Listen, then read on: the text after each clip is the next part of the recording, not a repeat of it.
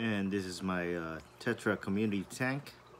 I just did a rescape because I'm getting tired of the the old scape that I had.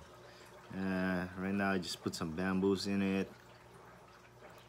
and a couple of rocks, and I moved my Bolivian ram on this tank because he's being bullied in the South American cichlid tank.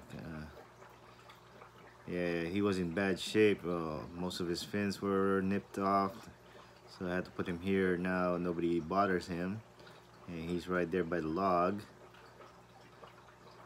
And I got some few other fishes here, like the pearl goby, which is right there in the bottom right corner, or left corner, sorry.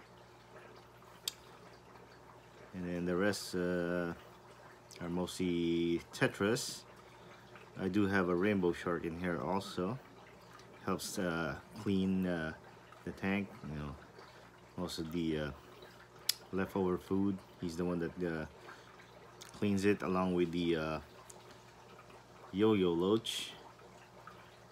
And I do have 3 bumblebee gobies in this tank, along with 2 panda garas. And I do have a rubber lip pleco somewhere hiding. There should be 2 coolie loach, black coolie loach, and there should be 1 banded coolie loach in there also, and a dojo loach.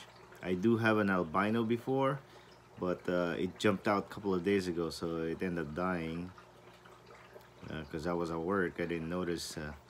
It had a lid, but for some reason it still got out. Now I took out the lid because I had the bamboo plants, so hopefully none of these guys jump out. Yeah, for some reason I can't keep not neon, but cardinal tetras in this tank. I had them. I have 10 of them. They died one by one for some reason. I don't know why. But I end up buying some more and put it on my South American cichlid tank, and they survived, along with some ember tetras on that tank also. But I end up buying a jewel cichlid, and one by one they disappeared. So I'm guessing, yes, the jewel cichlid ate my tetras in that South American cichlid tank.